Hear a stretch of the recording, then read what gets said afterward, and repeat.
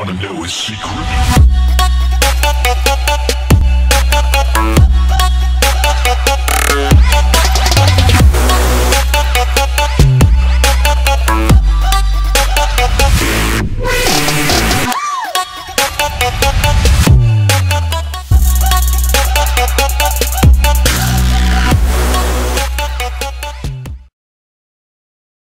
In this tutorial, I will show you how to center your website or web page in HTML5 and CSS3.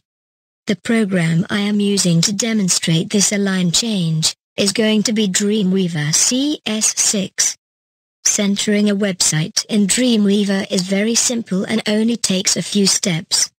Start by opening your HTML editor, which will be Dreamweaver in my case. Then, load the web page you are going to be working with. In this example, my website has a bright green background. The div box, where all my website content goes, has a white background. However, unlike a normal website, it is pushed to the left of the screen. Follow these few steps to center your box.